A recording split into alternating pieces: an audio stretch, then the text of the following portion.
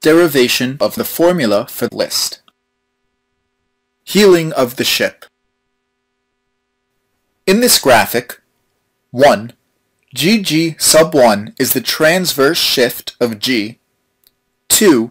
The couple formed causes the ship to incline. 3.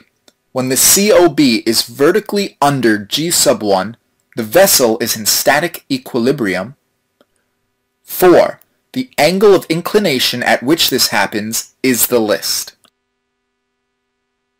The forces of gravity and buoyancy are equal and opposite and separated by the righting lever, and also form a couple which tends to keep the vessel upright. The moment of this couple is the measure of tendency of the vessel to return to its upright position. It is called the righting moment, or the moment of statical stability. It is given by the product of the final displacement W and the righting lever GZ for all angles of heel. The relation between them is such that when GM increases, the righting moment becomes positive, and when GM decreases, the righting moment becomes negative. In this graphic, GZM is a triangle. The angle at Z is 90 degrees, and the angle at M is theta, which is the angle of heel. Hence, sine theta is GZ divided by GM. Therefore, at small angles of heel up to 15 degrees, where GM is considered constant, you can use GM as the indication of statical stability instead of GZ. For small angles of heels up to 15 degrees, the value of righting moment can also be found by multiplying GM with sine theta. It is given by the final displacement of the ship multiplied by GM and sine theta. Listing of the ship. In the right-angled triangle MGG sub 1, the angle at G is 90 degrees, and the angle at M is theta, which is the angle of list. GG sub 1 is the transverse shift of G. GM is the final fluid GM before listing. Tan theta is GG sub 1 divided by GM. dW is the listing moment, where d is the transverse distance of the weight loaded or discharged from G, or the transverse distance of the weight shifted. W is the weight loaded, discharged, or shifted. It is because GG sub 1 is equal to the final listing moment dW divided by displacement W. The formula becomes tan theta equals final listing moment dW divided by the product of final displacement W and the GM. Here, tan theta is the list, dW is the final listing moment, W is the final displacement, and GM is the final fluid GM in meters or feet.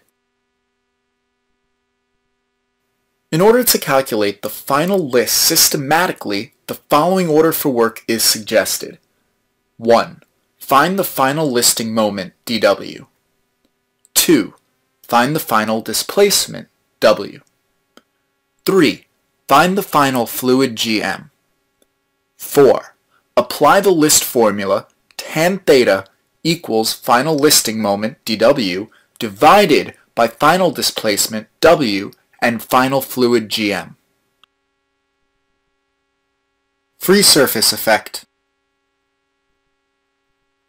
Virtual reduction of GM, called free surface correction, FSC, can be calculated by the formula. Free surface correction, FSC, equals moment of inertia, given in meters to the fourth power or feet to the fourth power, divided by volume of displacement of the ship, given in meters cubed or feet cubed, multiplied by the ratio of density of liquid in the slack tank and the density of the water the vessel is floating in. Please note that the unit for density is Tm cubed or Tf cubed. Free surface correction, FSC, is in meters or feet caused by the slack tank. Remember, fluid GM is always less than solid GM. FSC varies directly proportional to the density of liquid in the tank and inversely proportional to the density of water that the ship is floating in. This means that the greater the density of liquid in the tank, the greater the mass of the liquid that shifts. Therefore, greater is the free surface correction. Since the displacement W of a vessel is also given by the product of the volume of displacement and the density of water displaced, the formula now becomes free surface correction, FSC, equals moment of inertia, I, multiplied by density of water in the slack tank divided by displacement W of the vessel. This now indicates the greater the displacement of the vessel, the smaller the free surface correction. Since moment of inertia is in meters to the fourth power or feet to the fourth power, and density of water in the slack tank is in tons per meters cubed or feet cubed, the free surface moment, or FSM, is multiplication of moment of inertia and density of water in the slack tank, which would be in tons meters or tons feet. When several tanks are slack on ship, free surface moment, FSM, of each tank is calculated separately and then added together to calculate the total FSM. This total free surface moment divided by the final displacement W of the ship gives the total free surface correction of all slack tanks. The breadth of slack tank has enormous effect on the free surface correction caused. If a tank is divided by a longitudinal partition into two tanks of equal breadths, and both tanks are slack, it reduces the free surface correction by 1/4, or it is 4 times less. If a tank is divided by longitudinal divisions into 3 tanks of equal breadths, and all of them are slack, the free surface correction will reduce by 1/9. In other words, we can say that when a tank is divided in breadth by the number of identical compartments, n, and if these compartments are slack, the free surface correction would be 1 by n squared of the free surface correction that would have occurred had the tank not been subdivided.